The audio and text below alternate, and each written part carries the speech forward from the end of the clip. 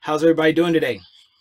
Well, it's an exciting time. I know we're going through something right now, but you know, when we look at the seasons, spring is leaving and summer's coming in.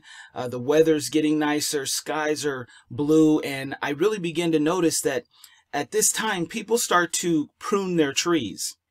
And I want to talk to you about that today. I never understood why they would prune trees or why they cut the branches off if they want them to grow. And I looked into it. And what I found is that pruning trees actually increases growth. It helps with the strength of the tree. It increases the fruit production if it's a fruit tree. Pruning a tree and cutting back everything that may be stopping it from growing is why people do it. See, when you cut away what's not necessary and you leave the producing part of the tree, you have a stronger tree. You have a tree that lasts longer. And I'm talking about this today because I really got to thinking, is it time for us to prune our lives? Now, what I mean by that is, if you're in pursuit to get a degree, with your goals and your dreams, is it time to prune away the negativity? Is it time to prune away the people that may be telling you you can't do it?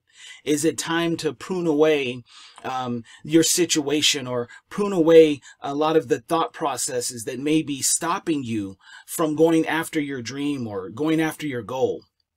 Then I thought, well, wait a minute. Have you pruned your mindset?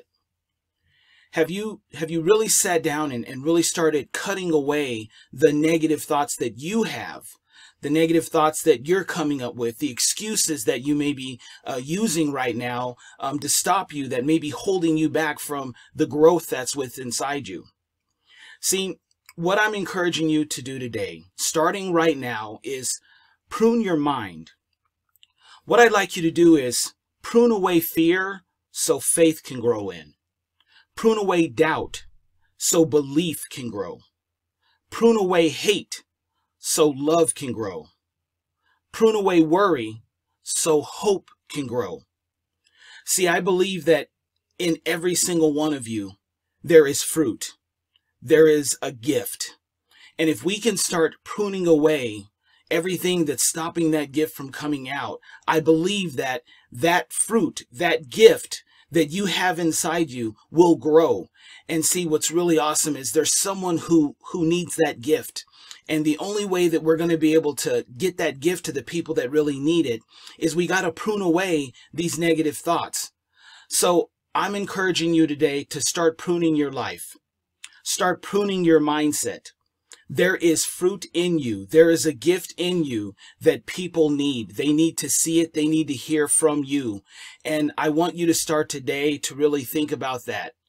Prune your life, prune your mindset, because within you there is fruit and people need it, and there is a gift with you that people want to see. Well, hopefully you got something out of this today. I really appreciate you taking the time to watch this video. We will talk to you soon. Have a wonderful day, have a blessed day, and we'll see you later.